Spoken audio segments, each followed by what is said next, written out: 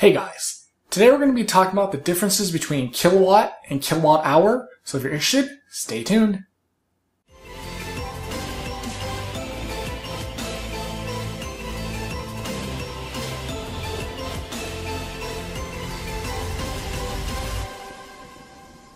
So people new to the electric car community may not know the differences, and actually generally kilowatt and kilowatt hour are kind of used interchangeably, even though they technically aren't the same thing and they are actually different. So while they are related, there are subtle differences between the two. Kilowatt is a measure of power, so you can think of this as the horsepower in your ICE car or the total amount of power your electric motor has. It's a rate of speed on how fast you can get energy into your batteries. Kilowatt hour is a measure of energy. So you can think of this as like gallons of gasoline in your car's gas tank. And so the kilowatt hour is the total amount of energy the batteries can hold. So one important thing you've probably heard, especially with Teslas and the supercharger stations is, oh, I'm at a 150 kilowatt, station, or oh, I'm at a 250 kilowatt station. So that's referring to the power of the station. So obviously the higher the number, the faster you'll be able to charge for the most part. I say for the most part because there are a number of factors that factor into how fast you actually charge. So it depends on how busy the station is, where you are in your charge. So basically if you have 25% or 50%, that's going to actually impact how fast you charge.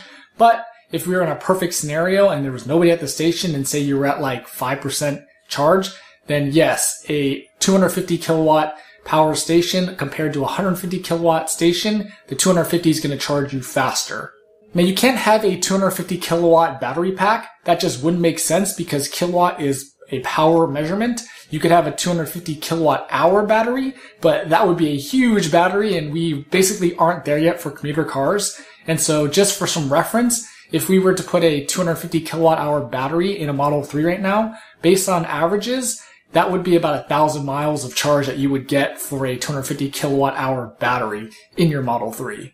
So let's go over a couple examples. So the first example is, let's say you're at a 250 kilowatt station and you charge for 1 hour. That would mean that over that 1 hour, you would get 250 kilowatt hours of energy put into your batteries if your battery pack could hold that much energy. So another example that might be a little more simple is, let's say we have a 3 kilowatt household appliance, in this case a dryer.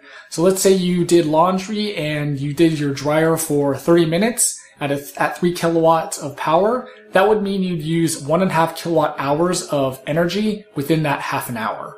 So one other thing I want to point out that I thought was kind of cool is if you'll notice in the Model S and X, they actually have the energy storage amounts, their battery pack sizes, in their actual model numbers. So at one point I got a loaner Model S and it was a 75D. So the 75 refers to 75 kilowatt hours. That's how big the battery pack is. And then the D is going to be for dual, which basically means it was dual motor Model S. Right now, the highest top of the line S and X is the 100D or P100D, which is basically the same thing. 100 kilowatt hour battery pack, and then the D for dual. So while power and energy are related terms, they aren't exactly the same thing, and they are used in different ways. Hopefully you found this video helpful. If you did, let me know in the comments. Don't forget to like, share, and subscribe, and thanks for watching.